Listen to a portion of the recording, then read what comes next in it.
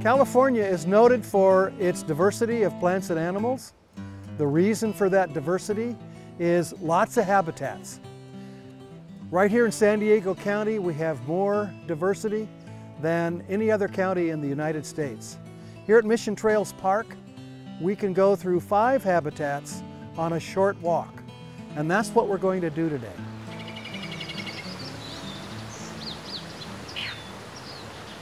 Right now we're in a riparian community. This corridor is filled with special members of that plant community. Sycamore, cottonwood, and willow. Willow is a signature plant of the riparian community. You wonder why willow is so common along stream sides? It has to do with their incredible ability to reproduce. They have plants with male flowers on some, females on the other. About half of the willow plants have male flowers on little catkins, but all the males are gone. They've produced their pollen, they're done. What's left are the female flowers. These fruits now have developed seeds, and the seeds have attached to them this foofy material. These are seeds. They'll blow with the wind, they'll float with the water, they'll be all over the place. That's why we have willow along a stream side, which represents the riparian zone. Let's go check out another habitat.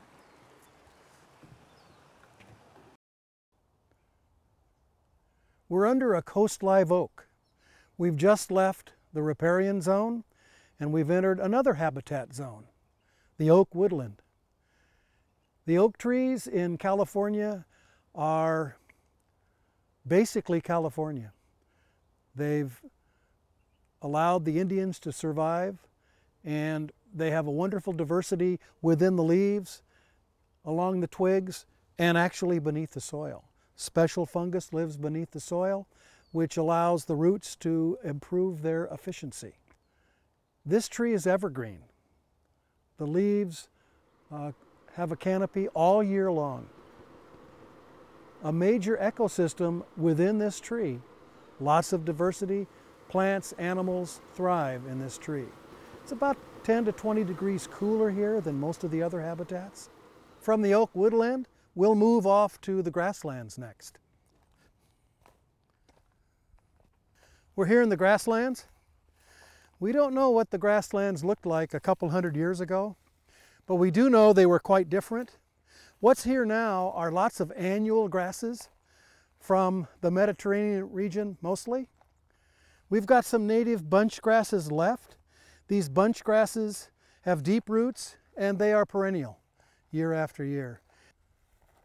We can just picture behind me some of the hawks, maybe a kite going after snakes and little rodents here in the grasslands. We're leaving the grasslands now. Our next stop will be a chaparral hillside. I can see it from here. I'm on my way into the chaparral. That's not easy. These twigs are spiny. These twigs are hurting. The most common chaparral shrub in California is chamise. And here it is with these beautiful white blossoms. As it progresses through the summer and into the fall, these white blossoms turn into a bronze color, all up on the hillsides. Another plant here in the chaparral is spiny redberry. Spiny for a reason. Not real thorns or spines like a rose bush, but on the ends of each of these twigs are lots of spines. It's got little red berries on it. Most chaparral shrubs have waxy leaves, very thick leathery leaves, to spend most of the year out here in the hot sun. And another member of the chaparral community with red is this sticky red bush monkey flower. Bright red to orange and even off into yellow.